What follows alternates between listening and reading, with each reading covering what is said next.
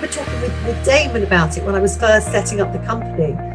And, you know, people from Damon's era, the Eddie Irvines, the Johnny Herberts, those guys, they literally went from zero exposure to media to boom, you're in Formula One. Yeah. And nobody, you know, Damon said, nobody's ever taught me how to do an interview. I just kind of had to make it up as I went along.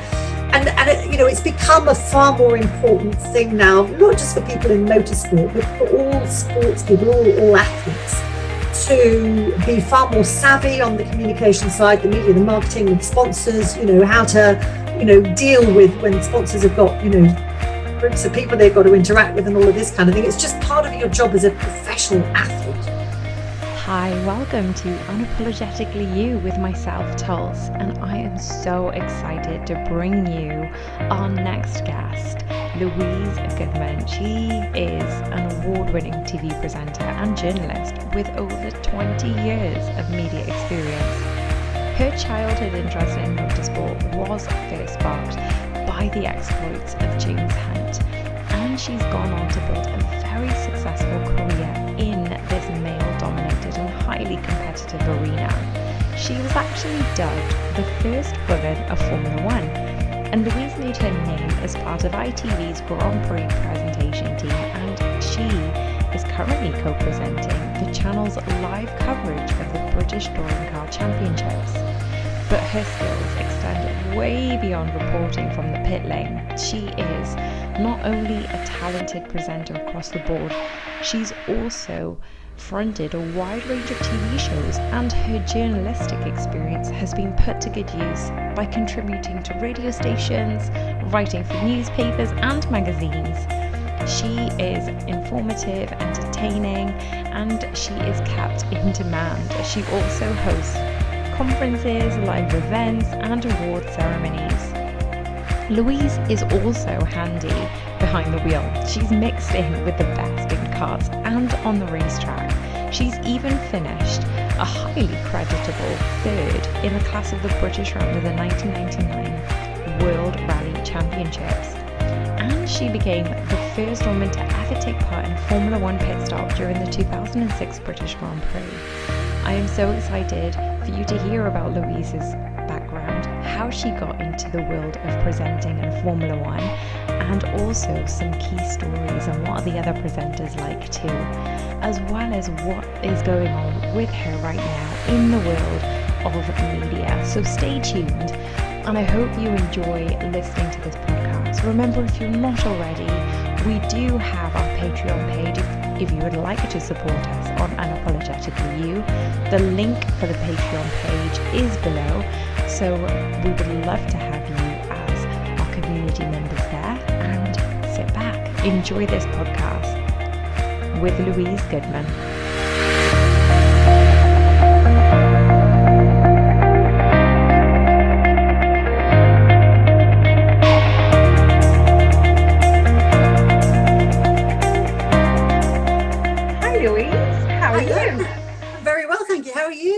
Good, thank you. Welcome to Unapologetically You. And I get the pleasure to interview you all by myself. So Kelly's off sleeping as she's in Australian time zone right now. So thank you, Kelly. Lucky Kelly, yeah.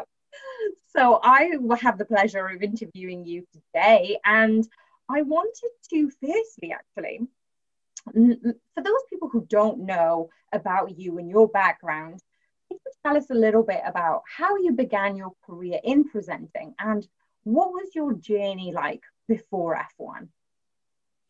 Well, before F1, when I left college, I couldn't see the point of going to university because I didn't know what I wanted to do. I didn't know what I wanted to do as a career. And I think back in the day, it was a while ago, university tended to be a lot more vocational. You know, there weren't as many degree courses as there are now.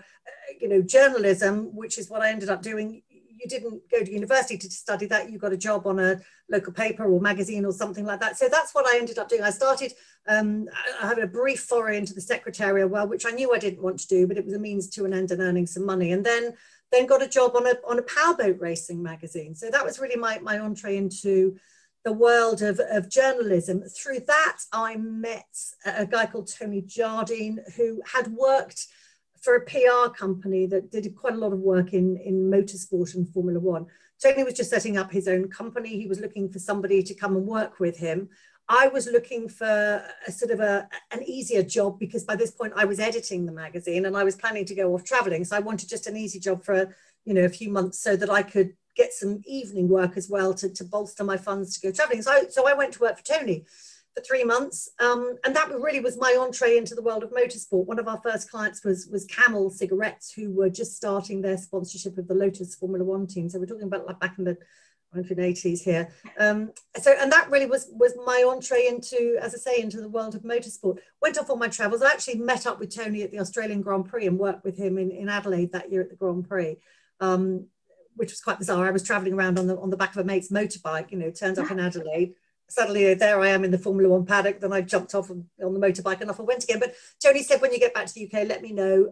So I did, and I started working for him again. And as I say, he had a lot of clients in motorsport. So through that, I became the press officer for the Leighton House Formula One team. That's actually a Leighton House car you can see behind me. Miami blue, it was called, the colours of it. And then from there I went to work for the Jordan Formula One team. So that was in the early 1990s. And it was while I was at Jordan that I was approached by, well, it wasn't initially, it was there were various different, ITV was taking over the contract from the BBC to show Formula One. There were various different production companies that were putting forward bids to actually get the production contract to make the programme for ITV.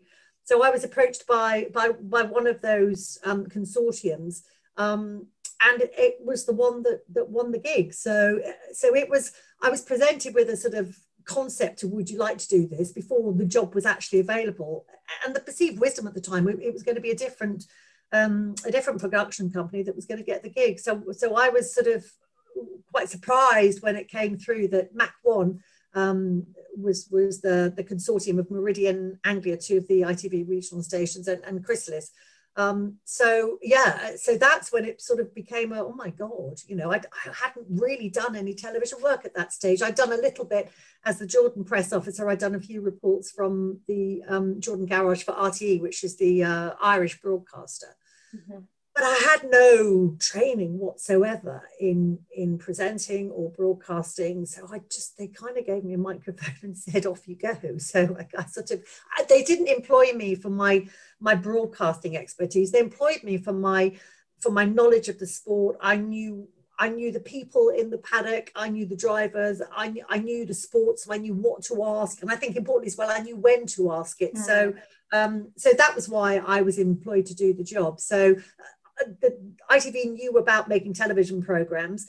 They either took somebody who knew about motorsport and taught them about TV, or they took somebody who knew about TV and taught them about motorsport. And luckily for me, they decided to go the former route. So it really was in at the deep end. I mean, it was so scary the first race I did, and every now and then Bradley Lord, who you will know, who's the head of communications for the Mercedes team, he regularly reminds me, I remember watching your first, and I'm thinking, no, don't remind me, Bradley, because it was just so dreadful. I really didn't know what I was doing. Thankfully, the drivers were all very kind, very gentle, because they'd seen me around the paddock for years at this point. Yeah. So they were all very good with me, very, gave me good answers to terrible questions or terribly, posed questions. And I had this squeaky little voice, so, I was just so nervous. And back in the day, there were a lot less TV stations around then. So we were broadcasting to 6, 7, 8 million people. It's quite daunting when you think you're learning on the job with 6 million people watching you. And how did you overcome that fear? Like, sometimes I think when you're in front of people and you've got all eyes on you, that fear can kind of be debilitating. But as soon as you hone into the moment and your own interaction with the driver or with the person, you kind of forget that there's cameras around you. Is that one way of how you dealt with your role? Yeah, I think I had to, first and foremost, and it made a big difference, I had a lot of support from my boss at the time, Neil Duncanson, and everybody else on the crew. James Allen was the other pit lane reporter, James would be helpful and say, if you ask a question this way, and all of this kind of stuff. So I was also working with Martin Brundle. Now Martin and I had worked together at Jordan. He was our driver in my last year as their press officer and his last year as a Formula One driver. So again, and Martin actually, because we both come from working for a team and stepped into this world of telly, and you know what it's like when you work for a racing team, you're very much just with that team. You don't go into any other garages, you don't go into any other motorhome. So I felt like I didn't have a home in the paddock anymore, and I didn't really understand my new world in the television compound. So but I just had to, I'd come home from the races and cry and think, oh my god, I can't do this. But I'm quite a determined person. I don't like, being told I can't do something, basically. So I thought, sod that. I'm just going to have to learn, woman up, get on with it, So yeah, just gradually got a bit more relaxed about it. And there were times when, I can remember at the end of the first year, there was a big party and semi-inebriated mechanic came up to me and said, oh, you're that girl off the telly, aren't you? And I'm thinking, damn well I am. And he said, oh, my wife don't like you. She says you're rubbish. She turns you down every time. And I just, by that point, because I'd literally just come from a team dinner, and my boss had been really praising it, everybody, and had said to me, oh God, you come on so much. And I just thought, oh, sod you. Don't care what you think. My boss likes what I do. So yeah, I think just determination to, I'm not very good at not being very good at things, so I try hard to get good at them. Yeah, I think I'm the same when it comes to having that level of determination, and it's resilience, isn't it? It's kind of dust it off your shoulders. Learning not to be self-conscious as well, silly little things like I'd been walking around the paddock looking like something the cat dragged in for years, because I didn't, it didn't matter if I hadn't done my hair, if I'd had a skinful the night before and was wearing sunglasses and it didn't matter. So I was suddenly terribly self-conscious. And also back in the day, clothing wise, there were so few women on the team. We just got given the boys' uniform. So you looked like a bag of spanners every time you stepped into the paddock. There was nothing elegant or ladylike about it at all. And suddenly I'm, having to dress and do my hair, and I was terribly self-conscious that people would be thinking, oh, look at her, now she's on the, late. And in the end, I just thought, what, it doesn't matter what people think. It doesn't matter what people who are looking at you think. It matters about doing a good job, and it matters whether you're, comfortable that you're doing your best and getting the best. So you just learn to block everything out and actually think, probably nobody was thinking, look at her. It was my self-consciousness that made me think that, rather than anybody sort of immediately around me in the paddock. But as I say, you just kind of look at the end game rather than getting too concerned about what's going on around you. Think about the end game. Think about, what are you trying to do here? What are you trying to produce? You want to look professional. You want to look the part. You want to look. So it's just getting your head around it when you're stepping. And it was a giant leap into this whole new world. So it took me a while to get my head around it. But yeah, that was, when was that? I can't even think when it was. 97 was our first year. So, it's over 20 years ago now. So yeah. And that's the thing. It's like, I like the way you said about looking at the end goal. Like sometimes you have these little comments and those the things that can kind of chip away at your ego, but you need to kind of build that level of, like I said before, resilience, self-confidence, and just look at the end game, look at where you want to be going, rather than being knocked by the pebbles that's kind of knocking you down. And I have to say, I'm very glad I did my learning in before social media was even a thing, because I think it must be very difficult for anybody now to ignore all of that comment, because it's in your face, it's on your phone, and we're all looking at our phones the whole time. So and everybody has an opinion, which everybody probably did have an opinion beforehand, but now they can float their opinion out there without really much thought about who it might hurt, or the downside of expressing opinions. So yeah, I think that was a good thing. Yeah, for sure. And so when you began in Formula One, there was very much even though it's only in the last couple of years there've been no grid girls, but back in the day it was more women were probably more glorified or looked at as icons. There were grid girls on the grid. There weren't that many women working in Formula One. So how did you feel about, working with a bunch of boys and being the only female in that environment? Like, how did that affect your job? I've always been a bit of a tomboy. I'm also 5'10" and opinionated, which I think helps because, and I do have a stare that can, I'm often told people find me scary, which possibly is a useful attribute when you're in that kind of situation. But I was very determined when I first arrived, working with the Leighton House team. Well, I say I was very determined. I was partly a bit scared because there weren't that many girls around. I mean, you could probably count on the fingers, if not one, two hands, the amount of girls that there were in the paddock, full stop. There were very few women.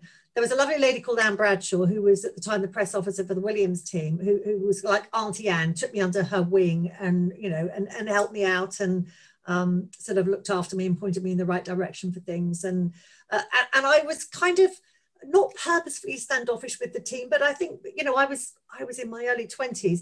I was walking into there was one other girl on the team who was on the catering side of things. So I was walking into a garage and I was the only woman.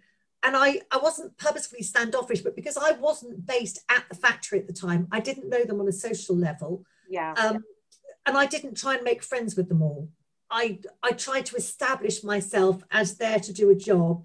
Don't mess with me. I'm not taking any shit. I'm here to work because I wanted to impress my boss Tony back at the office, and I wanted to make sure that the boss of the team was happy with the job that I was doing. So they were kind of I forgot about them, and I think over time they kind of thought, okay, she she doesn't look like she wants to be messed with, and she's taller than half of us, and B, I got the banter going rather than, and I think possibly back then. There weren't any girly girls around. Maybe we were a little bit more, I want to be one of the lads because I want to be taken seriously kind of thing. Yeah. Which isn't necessarily right, but as I say, I was a tomboy anyway, so it didn't really matter. Yeah. I've never been a girly girl. I've never done pink. So I was quite happy. And I love the environment. I love the cars and the noise and all of that kind of stuff. And as I said earlier, I had I'm staying here till, I'm not a clock watcher. So they could see I was putting in the hours, doing the job, dealing with everything that they were dealing with, didn't have any, I need this, I need that, I need somebody to carry my suitcase. I probably went the other way. I'm only now learning that somebody says, can I carry that for you? The polite answer is to say, yes, that'd be lovely, thank you, rather than saying, I'm perfectly capable of carrying my own suitcase, which would have been my attitude back then. Yeah, I'm the same. I can do it. And then I'll struggle and I'm like, I'm still doing it. Do you want to carry yours as well? I can do two at the same time. Left okay, I coach. Definitely. But it's nice to hear that you held your own. But I wanted to ask, actually, everybody has the best and worst career moment. I'm sure that you've got loads of stories, but could you give us an example of some stories that showcase your biggest achievement and maybe like a monumental lesson that gave you something to go, oh goodness, I've definitely learned from that. I'm never going to do that again. I think you're always going to have those, oh my God, moment when you're doing live TV. Yeah. There's a lot going on. And what people sometimes don't realize is you've got a lot going on in your ears. You've got directors talking, you've got, producers talking. There's a lot of chat going on, not all of which is relevant to you sometimes. And so there's a lot of distractions. It's a noisy environment. I'm not making excuses here. I'm just explaining it. And sometimes you just come out with a stupid question where you ask it in a stupid, and I've learned you just have to let those things go because, people may comment on it, but really a week later, they've forgotten all about it. So I've had numerous, foot in mouth moments. Calling people by the wrong name is a speciality of mine. I've never been that good at names. But I think worst moment was really my entire first year, that just thinking, I'm not very good at this. I'm, just feeling like I wasn't as good as I wanted to be, basically. Yeah. And yeah, that was tough, doing my learning in public. In terms of the good moments, I can remember actually my very first race with ITV. One of the first interviews I did on the grid before the race was with Eddie Irvine. Now, I'd worked with Eddie. Again, he'd been one of my drivers whilst I was the press officer at Jordan, so I knew him well. And he was racing with Ferrari. Yeah, he would have been with Ferrari at the time. So, and he was in true Irvine style, kind of slouched down by the pit wall. And I thought, if I ask him to stand up, he's just going to give me grief. So I just sat down beside him because it was easier than having the argument of asking him to stand up. After the race, my boss said, that was just fantastic, because that's what we want. We don't want to be traditional at all. We want to bring a different style, a different energy. That was absolutely brilliant. I'm thinking, oh, okay, all right, I'll take that. That you don't know why that happened that way, but I'll take that. So that was a nice moment. I'd always, when I left Eddie Jordan, we'd always said, like, I said to him, like, when you first win a race, I'm getting the interview first. If you dare give that first interview to anybody else, your life is not going to be worth living. So that was a special moment at Spa when they won their first Grand Prix, and I elbowed my way, because it was the way that the reporters worked then was far less kind of formal than it is now. You know, you had to rush the drivers to get them, and there was massive people around the pit wall looking to get a word with EJ. I was like, I'm coming through. And EJ spotted me, and like, so I got the first interview, and that was, a special moment just because of my relationship with EJ and with the team as well. I was as happy as anybody to see them get that first win. And again, I remember in my first year, and it wasn't for a good reason for the team. Damon Hill was racing at Arrows at the time. I think it was year one, could have been year two. But anyway, Damon was racing at Arrows, and I used to go in and out of all the garages then. You could just wander into all of the team's garages. Again, something as a reporter you can't do now. And I just happened to be in the Arrows garage, and I could just tell from the body language of everybody in there that something was going wrong. Damon was leading the race, which at the time was an unusual situation for Arrows to be in. And suddenly the energy changed in the garage. And I went, well, in fact, it was the aforementioned Anne Bradshaw, who I'd met as the Williams press officer. She was now the press officer at Arrow. So I said to her, Annie, what's going on? And again, it was one of those scenarios where she was in contact. I knew her well. I knew everybody in the garage. So they're going to, so much of the work as a journalist, it's based on having those relationships, having those contacts. Annie knew I knew that something was happening. So there was no point in saying, oh, nothing, it's all fine. Anyway, she told me, Damon's got a problem. Can't tell you what it is, but has got a problem. I said, well, is he going to finish the race? And she said, we don't know. So I was able to call that through to my producer, Neil Duncanson, and say, he's right, we're coming down to you. So they, the commentators threw down to me, and I was able to kind of break the news. And that was even though it wasn't a good story, for me, it was like a stepping stone that I got the story before anybody else did. Yeah. So, which as a journalist is something you're always looking to do. Well, you're rising to the moment, aren't you? And that's what I was going to ask, actually. Those moments that you pick up on your intuition, and, you've made networks within the paddock, which is so, so important. We were talking, before we started recording about the importance of networking, but how do you distinguish between the trust that you have with this person, with this friend, with this individual, and then what piece of information do they give you that you can actually then publicize? How do you make that distinction? Well, the trust that you have with them is the key part of that, because you need to maintain that trust. So sometimes people will, this is something, I as I now, train people I have a media training company. This is one of the things I'll talk to them about is about, there's never nothing is ever off the record, because once you've told somebody, they know about it. You can never totally control where it's going. But as a journalist and formerly when I was a press officer, I knew which people I could trust to give them more information, just so they understood what was happening, and then told them the line that they needed to follow in terms of, so for example, just off the top of my head, okay, I can't tell you, okay, the backstory is we've got a problem with the engine, but you can't say that because it will upset our relationship with X engine manufacturer. So the line to go with is, there's an intermittent do you know what I mean? So you have to have that trust both ways. for me as a journalist, knowing that I'm getting the correct information, because there's nothing worse than people who try and bullshit you. It's like, honestly, do you think I came up the Liffey on a bubble? You know, I know, I can look into the garage and see that something's going on here.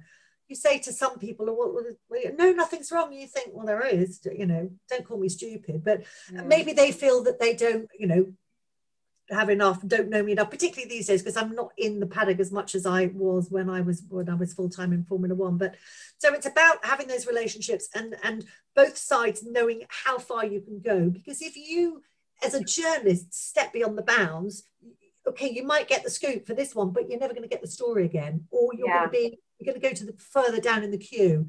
So, you know, I think it's important to have a good working relationship on both sides, from the team perspective and the media perspective, so that, you know, everybody knows where the boundaries are. Yeah. I know where I can go with my broadcast. I know what I can say. I know how much I can put out there. Yes, I might sometimes have more information that's just helping me to explain the story, but I know how much of the story I can explain.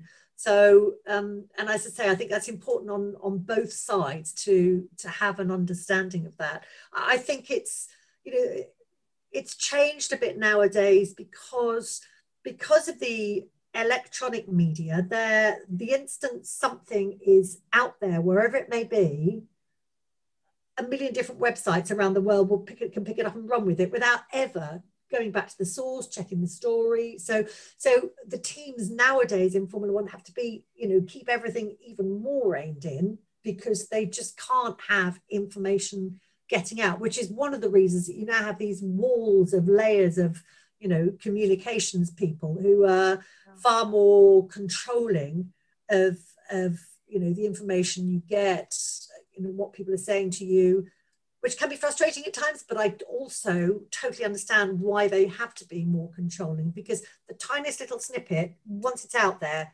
it's all around the world instantly, or could be all around the world instantly. And the damage, the repercussions from that, if it's a wrong piece of information, or it's a badly researched piece of information, or somebody hasn't checked it back to source, or, you know, can be massive, both in terms of the impact, you know, on the day-to-day life of the team, but financially as well. There's so much money and sponsors and, you know, big business involved in Formula One. There are a lot of reputations that have to be managed these days. Yeah, for sure. And the thing is, it's already hard enough for people to take credible information and then cut them up into a detrimental version that they want, or be it a photo is being photoshopped and it's been, you know, thrown across social media, and that can generate a lot of buzz, but most people don't know it's fake.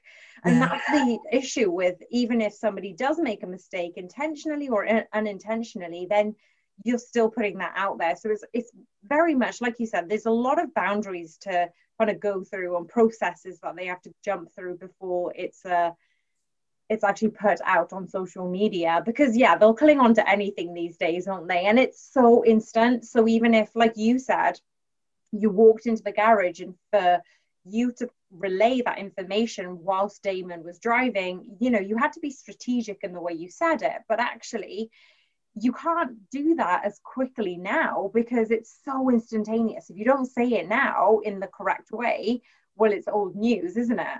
Yeah. And I did need to manage how I put that out.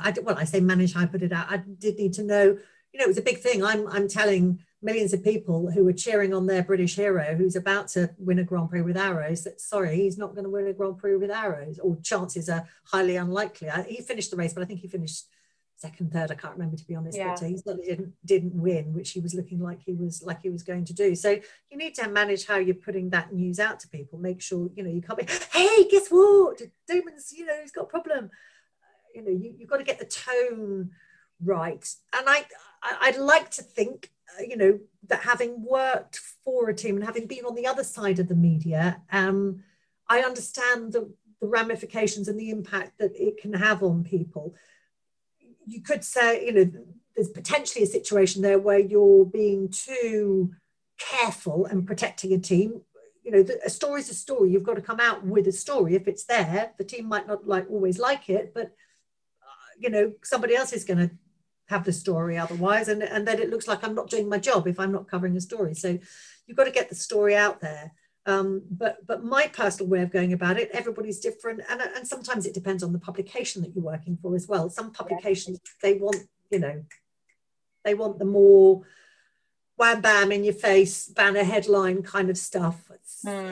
It's never been my style anyway. So and so because you started in F1, now you're more into the British Touring Car Championships. And how do you find the difference between, I know you've got a lot more experience now, but in terms of now you're still in the age of instantaneous, you know, there's tweets and there's Instagram and there's TikTok, everything is actually being blurted out. So have you found a way of kind of refining the way you present, or what's the difference between where you were in F1 to where you are now?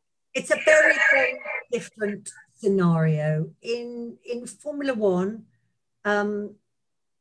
any broadcaster is a small fish in a large pond, whereas in the British Touring Car Championship, ITV are a big fish in a small pond.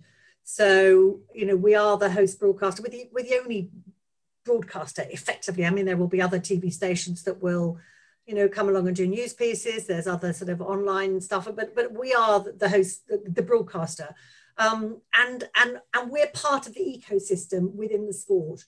So the sport and all the drivers and the teams benefit from the exposure that they get through being on free-to-air terrestrial TV. It's part of what enables their commercial relationships with sponsors. And, you know, if you can go to a sponsor and say, we're on free-to-view TV on, you know, free-to-air TV on ITV4 on a Sunday afternoon, that's always going to be more attractive to a potential sponsor than saying you might get a line in the local newspaper kind of thing. So it's a very different situation, and it's very refreshing after many years of working in Formula One. And I don't mean this to be nasty, but I'm kind of getting too old to stand out in the hot sun for 2 hours and wait for some, you know, 21-year-old to come out and talk to me. It's like, I've been there and done that, you know. And whereas in touring cars, it's almost like we say jump and they say how high. You know, drivers will come out of engineering briefings to do a live interview with me. I mean, and that doesn't happen F1. No. I walk into the back of trucks and pull drivers out of engineering briefings to do an interview. That doesn't happen in F1. So, like I say, we're a much bigger fish in a much smaller pond, which makes it just an easier environment to work in. You know, we work very much. There is no, you know, there's no need to have the interface of those, you know, layers of those nets trying to stop things getting through, because the teams want stuff to get through. The drivers want, you know, as much media exposure as they can get, because that's basically bottom line what pays their wages. You know, it's a different scenario to something like Formula One, where it's a far more complex commercial landscape. It's you know, it's a much more hand-to-mouth existence. And at any national racing series anywhere in the world, the same thing would apply. You know, Formula One is absolute top level. It's like the difference between, you know, a team competing in the, this might be a bad analogy because I don't like football, but, you know, a team competing in the Football World Cup versus, you know, a team competing in League One at national level, or what. That is a bad analogy because, as I say, I don't really like or B understand football, but you get my gist of things. You know, it's a different scenario. So it's a much more we work much more hand in hand with the teams and the drivers in British Touring Car Championship than is possible to do with a Formula One team for so many different reasons. And that, you know, that has changed in the years that I've been involved in Formula One, that the media have got kind of further and further away and less not engaged with the teams, but there's more going on. There's just more stuff happening. The teams and the drivers don't have time to engage with the media in the same way that they did, you know, maybe 15 years ago, or that they do in other championships. It's a busy life for media work in Formula One. So it's far more bang, bang, bang, bang, bang. You know, you're in, 2 questions, you're out kind of thing.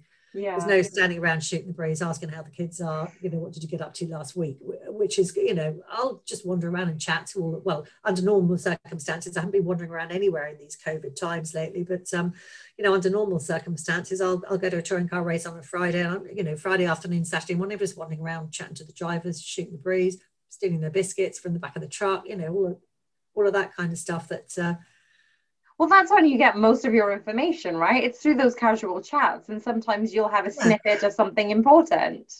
And sometimes it's not about getting a snippet, it's just about having a working relationship with somebody, so that when I do come to interview with them, then they're relaxed and they're comfortable talking to me, and they therefore they're going to give you more and be more open with you just because they're more comfortable with you. That was a lesson I learned, actually, referring back to Eddie Irvine, who I was talking about earlier on. You know, another time when he was at Ferrari, I did an interview with him. He'd had some kind of issue in the, I can't remember, it was qualifying race, whatever, it must have been qualifying. He'd had some kind of issue.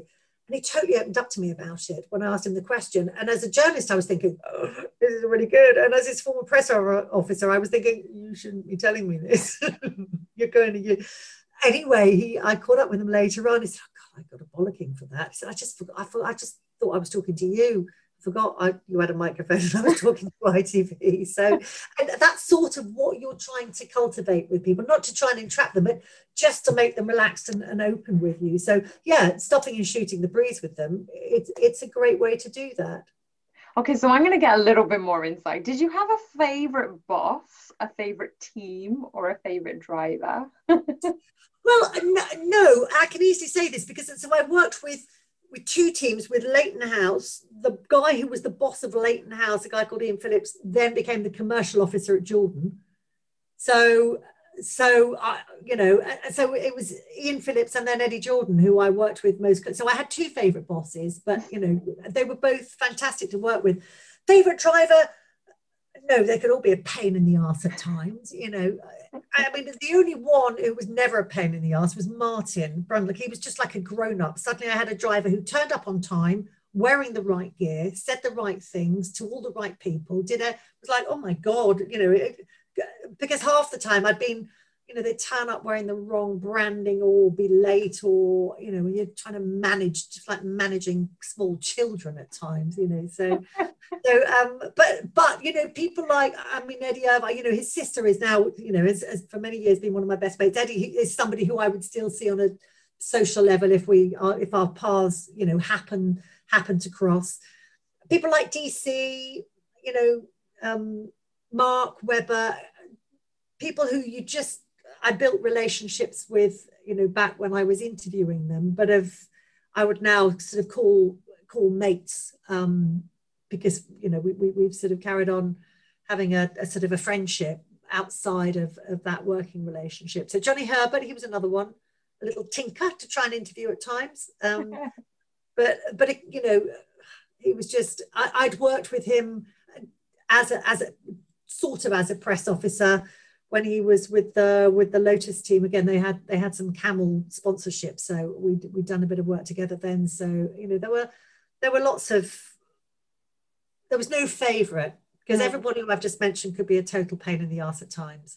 But it's funny that you mentioned the drivers who have now turned presenters. So it's actually funny that you've created that relationship and they've ended up being presenters now for their own, either Formula One or you know, Sky Sports or Channel 4. Yeah, because I think they were always good communicators. So when you went to interview with them, they were good interviewees. They, you know, they would be go-tos. I need a quote on the circuit. And okay, it helps that they were, you know, native English speakers, and so as a UK-based broadcaster, you want somebody who speaks good English, yeah, they were just all good communicators. And it's funny that you say good communication, because that actually brings me to Goodman Media. So you've created a media presentation skills training for drivers, for individuals, for small groups or teams. And actually, stripping that back, actually, why did you feel that this was an avenue you wanted to go down? Was it necessary, as you said, that there are certain people who can communicate very well? There was some people that you've actually noticed while you were interviewing that, oh, you need to brush up on a few skills. So how did it come about? And was it something that you felt really passionate about? I just needed the money. I needed a job. So it was, do you know what? I'd always had in the back of my mind, when I was working for ITV and Formula One, I was mindful of the fact that I, you know, I was a one-trick pony, and that I was very, there was going to come a time that would have a finite, amount of life in it. And I was very much at the whim of other people. So I kept thinking, what else could I do?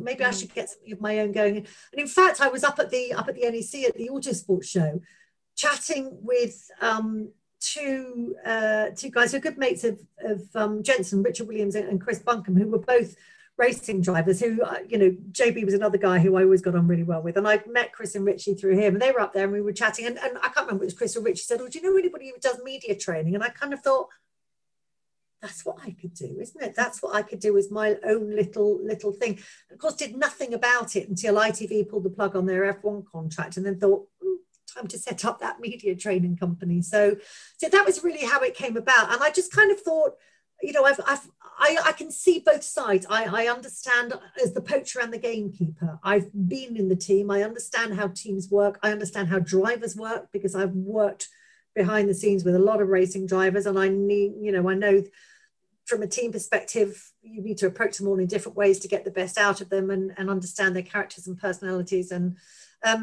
also obviously as a broadcaster and generally working in the media, having a good idea of the media landscape and how all of that works. And I just was aware of the fact that, I can remember drivers I can remember talking with Damon about it when I was first setting up the company. And, people from Damon's era, the Eddie Irvines, the Johnny Herberts, those guys, they literally went from zero exposure to media to boom, you're in Formula One. Yeah. And nobody, Damon said, nobody's ever taught me how to do an interview. I just kind of had to make it up as I went along. And it's become a far more important thing now, not just for people in motorsport, but for all sports people, all athletes, to be far more savvy on the communication side, the media, the marketing, with sponsors, how to, deal with when sponsors have got, groups of people they've got to interact with and all of this kind of thing. It's just part of your job as a professional athlete to have to do all of these things. And, the higher, as a racing driver, the higher you get up the ladder, the less time you spend driving the car and the more time you spend on the media and the marketing and all of that side of thing.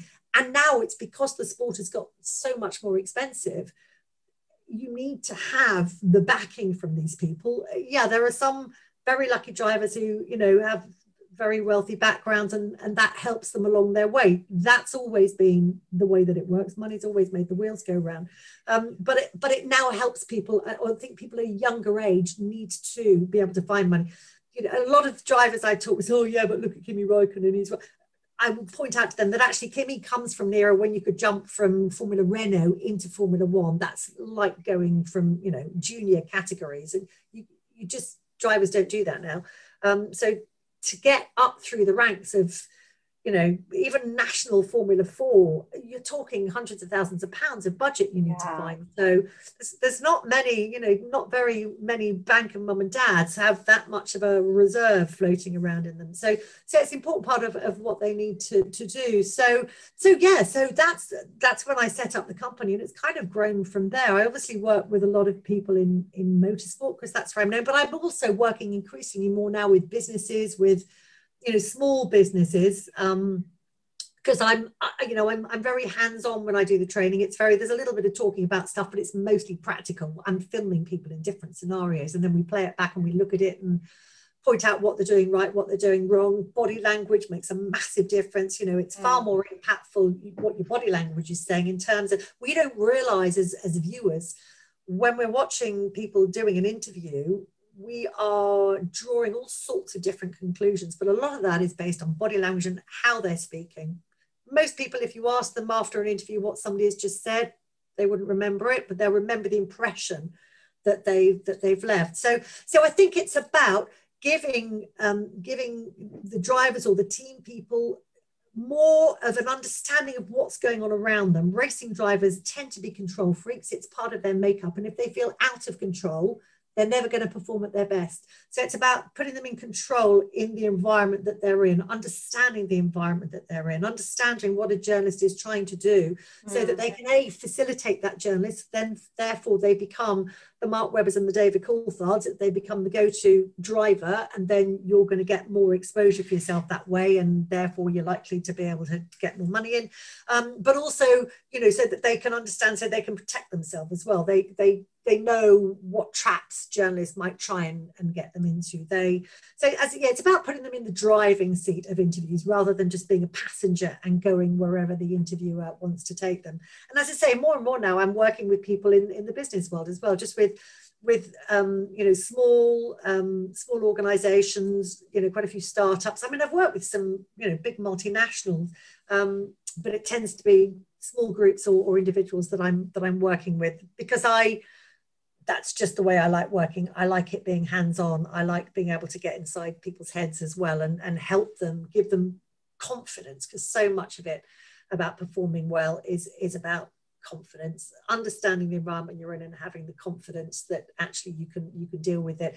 And also, I think for the sports people, it's very much, I know people have the idea that media training, it's all about making drivers little PR. The last thing I as a journalist want is some boring, bland little PR machine. It's about giving them the confidence to get their personalities across, because that's what we connect with. That's what's going to make driver A more popular than driver B, is their personality. And once they're listening to you, once you've got them engaged, then you can subtly slide in the commercial references. And again, I'll teach them how to do that in a subtle way, rather than the sort of, end of an interview, and I want to thank sponsor A, sponsor B, and, because we just switch off when we hear that. So that's kind of what I do and how I do it. And I love doing it as well. I didn't, sometimes it's hard work. If you've got somebody who, sometimes you'll find, you're working for an organization. I can remember the FIA taking me out to, I went out to Hungary with my cameraman and did some training with the FIA international drivers. So, you'll sometimes get one who just like, oh, I'm not gonna, and then it's hard work, because you've got to, keep people engaged the whole way through, stop them interrupting everybody else who does want to learn.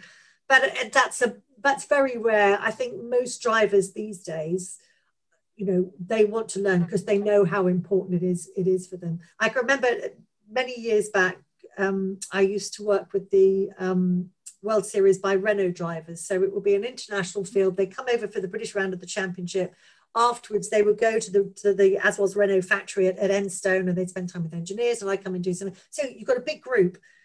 And it was quite tricky to manage that, because you've got to keep, as you know, racing drivers have a short attention span. You've got to keep them engaged the whole way through. But I can remember there were I was expecting the drivers all to go and sit at the back of the cinema kind of thing.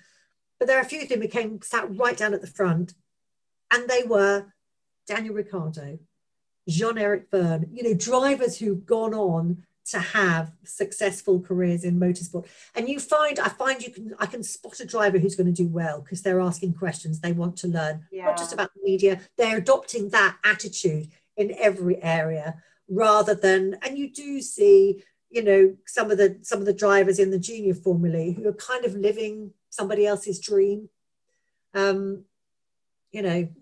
Dad, it's normally dad, likes the idea of their son being a racing driver, enjoys going to the races. Kid really isn't, and they're never going to succeed. It's so tough. You've got to be 120% committed across the board if you want to succeed. The likes of Lewis Hamilton, Lando Norris, they've dedicated their entire life to motorsport, as have many other drivers, who haven't made it to the giddy heights of Formula One, but are racing in British Touring Car Championship, or in GT, British GT, or WEC, or whatever it might be. If you want to succeed, it's a very, very, very competitive business. So you've just got to put the effort in across the board, maximum effort in across the board. It's that mindset of a champion, isn't it? It's, you're not just a good driver, but you're honing in all of these skills and these requirements across the board. And that's, you basically hit that nail. You're a sponge. Yeah, for sure. I've seen that on the physical side of things. The drivers who are prepared to go the extra mile, you know, till they throw up at the end of a training session. That's, you know, that it's that commitment that you want to see from people, because if they're not prepared to put in that commitment, you know, they're not going to succeed, quite frankly, because there'll be somebody else who is. And it might even be a driver who has less talent than them.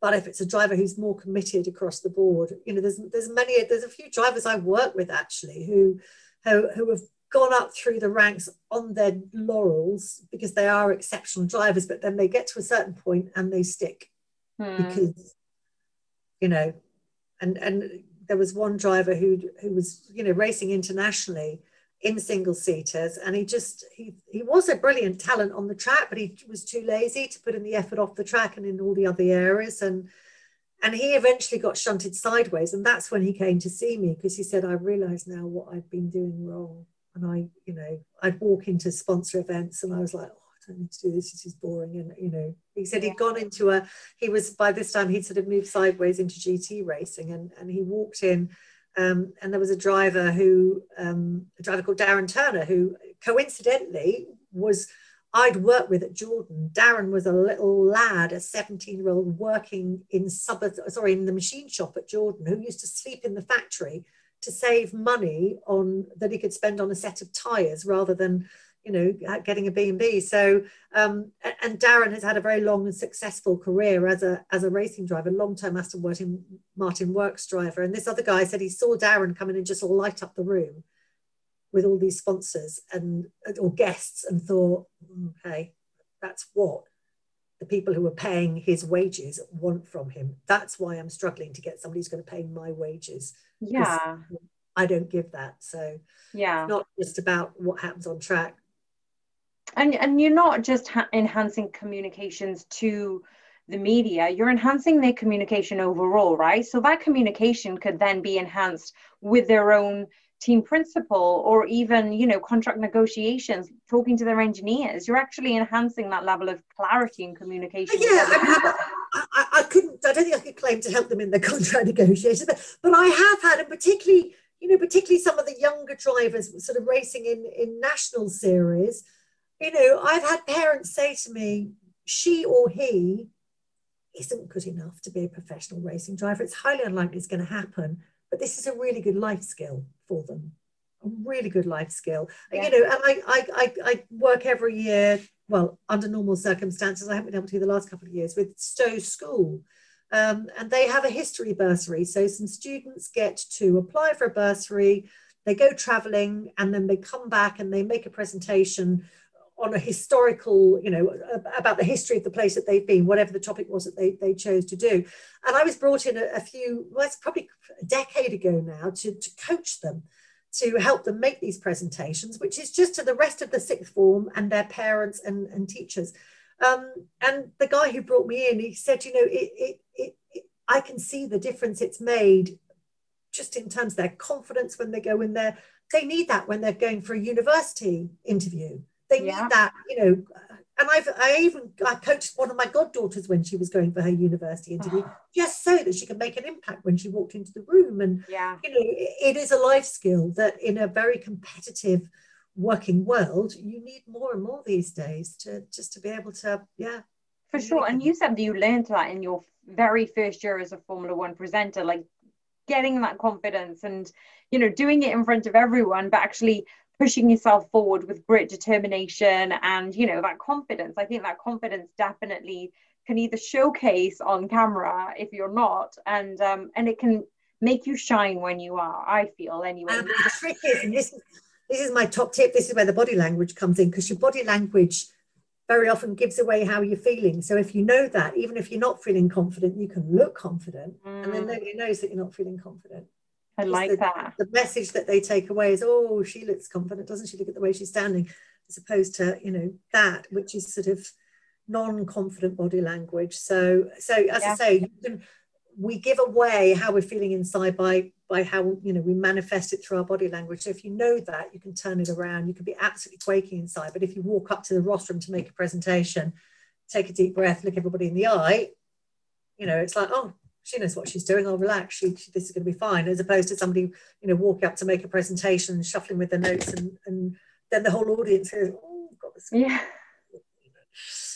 So, and it's funny because we as coaches, I remember early doors in my career, we would have a look at our posture. Are we on the gym floor? Is our posture I'm just sitting up correct? straight. Exactly. Now No, you would want to be coached by a coach who's slouching or leaning on a piece of kit. It's like our posture should be erect. It should be, confident. We know where our assets are and how we're actually positioning ourselves, but also we should be looking after ourselves in a training way anyway. And it's just like we are our own advertisement. So you're the product. So exactly. You've got to sell it. Yeah. And so I'm really glad that you talked about giving a few snippets. So actually the big question now is for any young presenters who, or even young speakers who wanted to enhance their knowledge, enhance their skills, but obviously they couldn't go into Goodman Media and get your advice there. So what can somebody do if they wanted to go into the world of presenting, or even just, have a little bit more confidence in speaking up in a presentation, for example? Because there's apparently a lot more fears around speaking in public than there are any other fears in the world, like even fear of spiders. Apparently, public speaking is the highest. So yeah, there was an oft-used quote. I don't know who came out with it originally, but people are more frightened of speaking in public than they are of dying, which means that they'd rather be in the coffin at a funeral than standing up at the pulpit delivering the eulogy. So insane. It is. It's madness. I always say to people, butterflies are a good thing. Butterflies heighten a performance. So as an athlete, you want those butterflies. As a driver, you want that thing. You've just got to keep the butterflies flying in the same direction. It's when they start going off in different directions, when it gets out of control, that those nerves overtake. And so actually it's the same way that an actor will feel the nerves when they go on stage. You just have to use that energy rather than let that energy use you and overtake you. So in terms of I think for a presenter, or a reporter, you and in fact standing up and making a presentation as well, know your topic, know your subject. There's nothing worse than and as I said earlier on, of course I've asked some daft questions at times, but I think as a reporter or as a presenter, people see through if you don't know what you're talking about. And if you look at an area like motorsport, or any sport, people are passionate about it. Same as if you're in the arts or ballet or whatever it might be. Your audience is drawn to your topic because they're interested in it. So you've got to have an interest in it as well to ask the kind of questions that they will want to hear. And that's another thing, is know who your audience is as well, because that will allow you to present things in a way that they will understand. So this is something, going back to my training, I'll say when you're doing an interview, if you are talking to a motorsport audience, tell them about your turn in understeer. They'll understand what you're talking about. If you're doing an interview with your local TV station, you start talking about turn in understeer, people will switch off, it'll go over the top of their head. So you've got to know your audience and know what your audience's level of understanding is. Exactly the same thing applies to a presentation. You've got to be targeting it at your audience rather than above their head or beneath them. So know your topic and know your audience. I think the main things that I would say to people when it comes to presenting either on television or in an auditorium, or because that in itself will give you the confidence. And when you've got that confidence, I know I will. Everybody works in slightly different ways, but before I go off to any race, I'll make loads of notes. Chances are I never look at the notes, but it gives me the confidence that I know my stuff. Yeah. So, and when you've got that confidence, if you do need to freeform, particularly when you're doing live television, stuff happens, not when it's supposed to. You have got to make stuff up as you go along to a large extent. So, but you're making it up from a basis of solid knowledge of what's going on.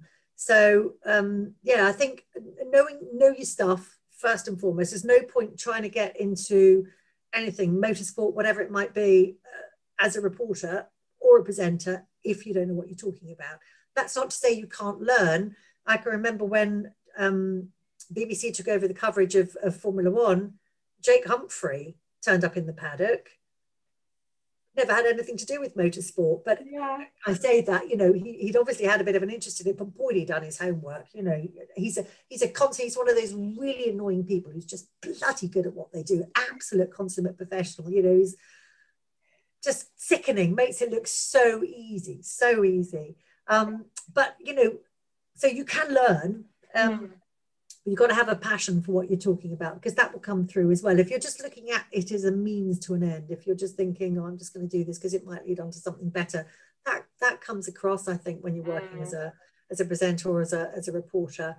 And yeah, the same thing if you're, you know, if you're making a presentation in any kind of public environment, you've got to have a passion for what you're talking about, because otherwise, why should anybody listening to you be interested in what you've got to say? If you're, and yes, some of that will come from the way you put it across. You can make something really quite boring sound totally fascinating if you present it in a fascinating and an engaged and an animated way. Conversely, you could be saying something absolutely amazing, but if you're saying it in a really dull voice and, you know, with no animation, people are not going to engage with what you're saying. So but I think, yeah, having that passion for what you're talking about makes a big difference as well.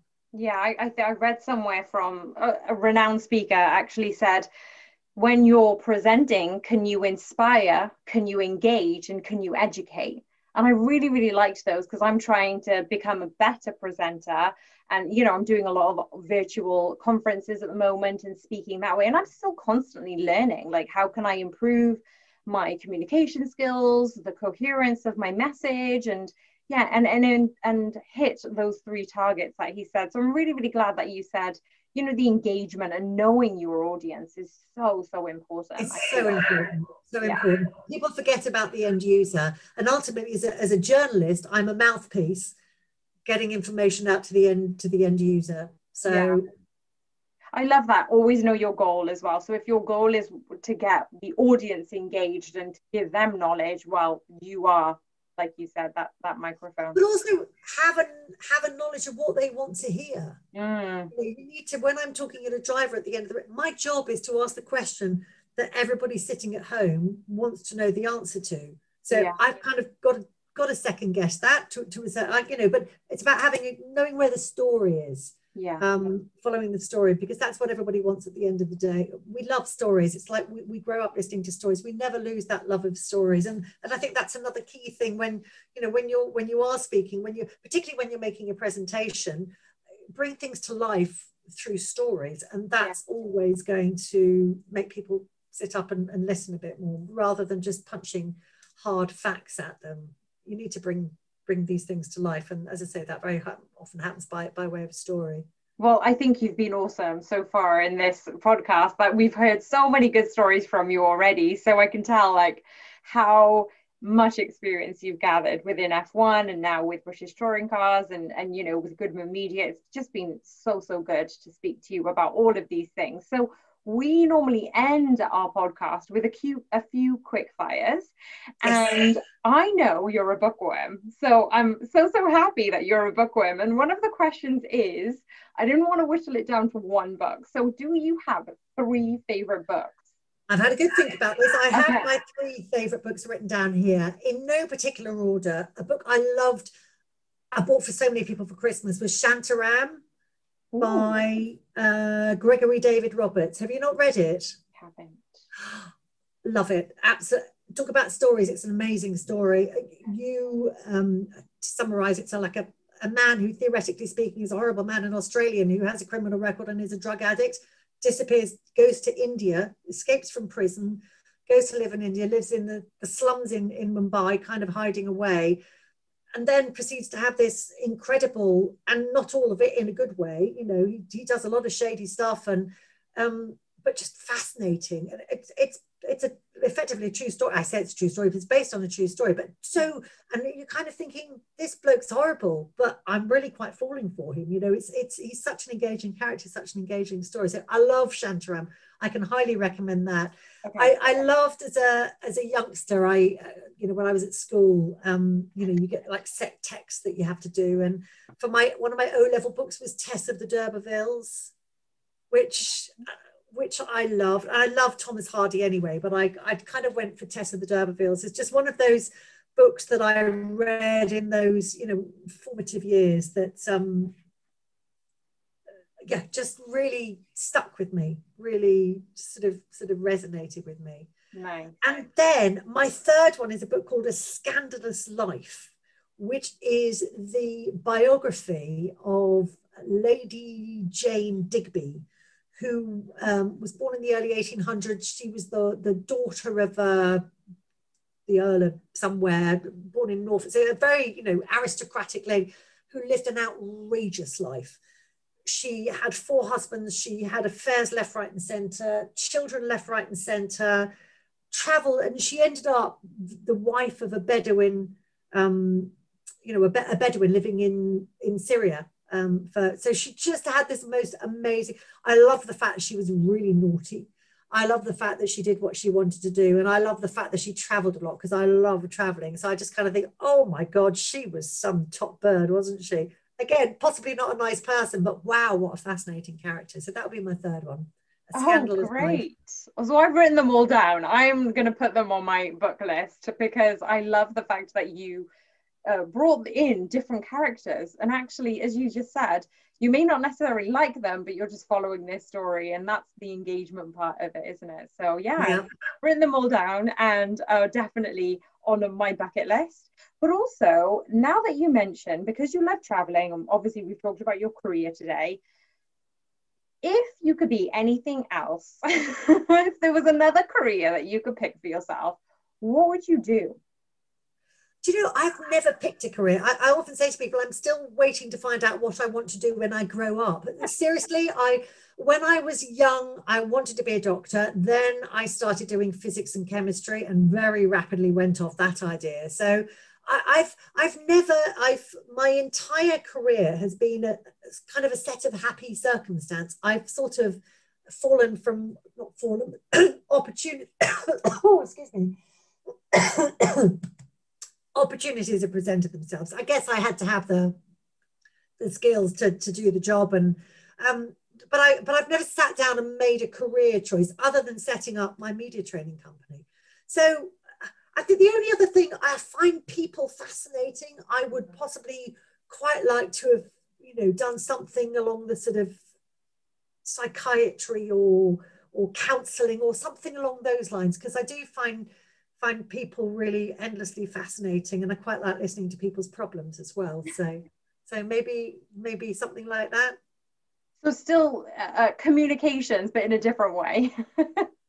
Yeah, I hadn't thought of it that way, but yeah, perhaps. Because listening is communication, isn't it? It's just you're actually listening to what they're saying and absorbing it and taking it in. So getting inside their heads. I find that's one of the interesting things about the work I do now is, you know, getting inside people's heads and finding out where their buttons are so that you know which ones you need to push, because everyone's different.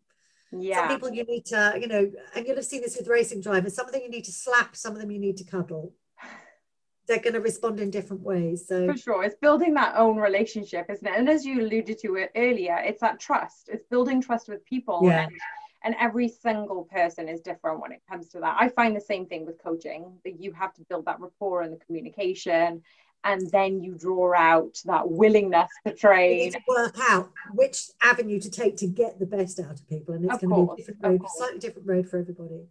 Okay, so a bit of an anomaly. What would you do, your favorite thing to do outside of work when you're not working?